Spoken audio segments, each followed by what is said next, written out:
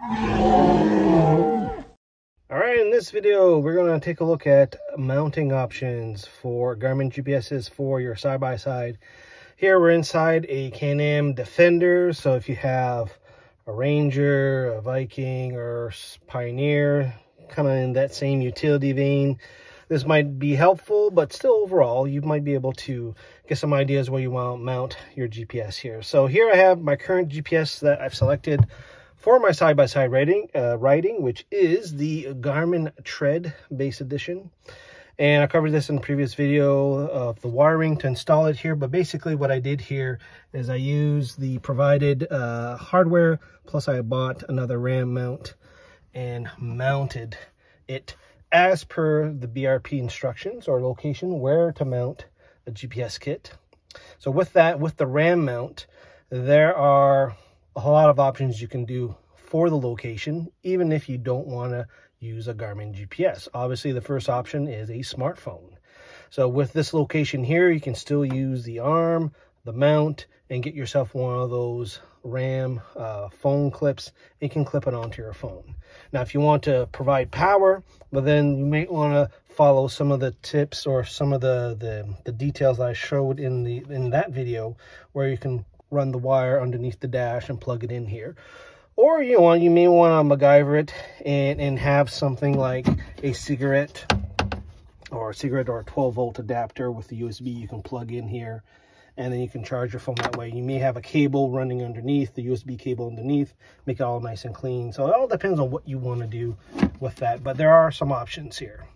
So what if you don't necessarily want to do a cell phone, you want to keep with the Garmin? Obviously, there's a couple of advantages why you probably don't want to use a smartphone when you're doing some off-trail or wilderness kind of adventures. First thing, of course, is you're not in cell phone coverage, and if, like me, on my particular phone and my particular network, if I get down to one bar, I really can't use anything. I can't use some of the mapping apps. It'll take forever to start. You know, it's just a lot of problems, even if when I download stuff offline. So, you know, that might be cumbersome. But if you're in an area with full cell phone coverage, well, then you don't have much of a problem there. The other thing, too, is you have your dedicated maps, right, for that. And Garmin has been doing a fairly good job with their new Topo Active maps. And also, especially with the Tread, where you get more updated maps more often so that the trail information is more fresh.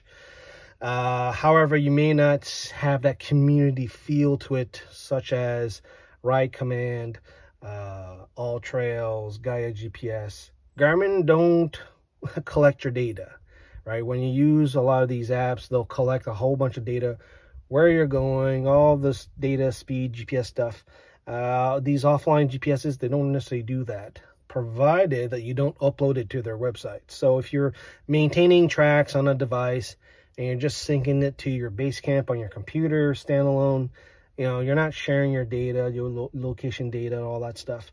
But if you're uploading it to Garmin Explorer, Gaia, all these cloud places, then, you know, you got to be aware of what these companies are doing with your data. So maybe that's probably why I use dedicated GPSs when I'm out there. But if I break it, my GPS, I am not going to cry as much as if I were to break my phone. Because my phone is very important to me. But anyway, so that's the smartphone option. What is a couple other, with the RAM mounts, you got a couple other GPS options here that you can do. You have the style, which is the GPSMAP 66 that you can mount up. Obviously, smaller screen, just as good radio antenna for the GPS reception here. Will do everything with your maps. You can sync a lot of stuff. It can't sync as nicely from the Garmin Explorer, from the Tread, because the Explorer is embedded inside of it. You still got to sync with your phone to get some tracks and routes and all that stuff. But I mean, it can run on AA's, or you can power it, and you just need the Garmin clip, RAM mount attachment, which you can find, that's been out for like a decade or so, and you can clip it on here, no problem. The other thing that you can probably, other type of GPS, is the Montana. Kind of similar in size, still fairly popular with people who are doing trail cycling. You know, they have these touring bikes that you can do dirt or street. This is a fairly good one. The big advantage with using the Montana 700 series, of course, is you still got touchscreen, you have the inReach capability, but it is still a multifunctional GPS, unlike the Tread, where it is a pure automotive based device, which means that there's quite a few things. If you're used to the map or the Montana, there's a few things that it won't do as well, or not as easy, or not as multifunctional. So I couldn't use the Tread to go for a ride and then all of a sudden, oh, let's do some geocaching, or I need to map a waypoint in the brush for the campsite, or find the boat launch or something. This you can unclip from the mount, take it with you, and again, rechargeable battery.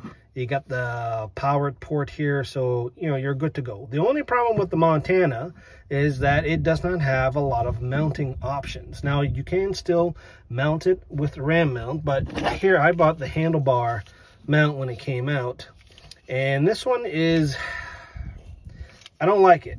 It's expensive and I don't like it, mainly because of this. You see the screw? This is a locking screw which prevents you to release the GPS on and mount off the mount. So meaning that when you clip it, you gotta unscrew the screw, mount the GPS, then turn the screw back on, and then you can't release it. So if you're doing, it's great if it stays on the vehicle, but again, if you're doing the multi-function stuff and you want to, you know, you're constantly clipping it on, clipping it off, this might be annoying. The other thing too is you can see this is not the powered version. Even though the Montana has the battery, you're good for a day, you probably want powered options, but the powered option mounts are ridiculously expensive. So I really don't know if that's a very viable one. Now, what I've been MacGyvering here is, well, what if I want to use the Montana on here with the RAM mount? So there's no easy, clear way, but obviously there's a lot of people who are a lot smarter than me that figured out a way.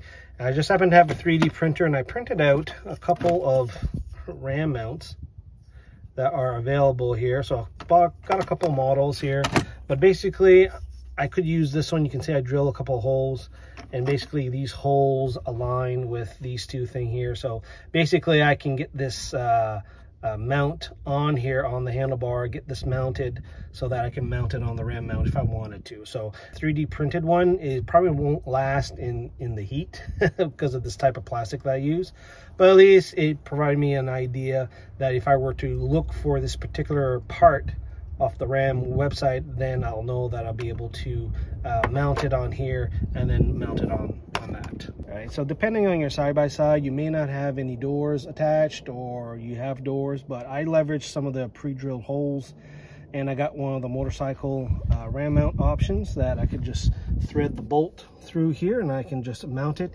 Here I have this RAM mount mounted for my GoPro, but if I wanted my GPS on the left side of the dash, I can easily move it on this side, and I can mount my more smaller GPS, which is the MAP 66, in here, and I can mount it like here.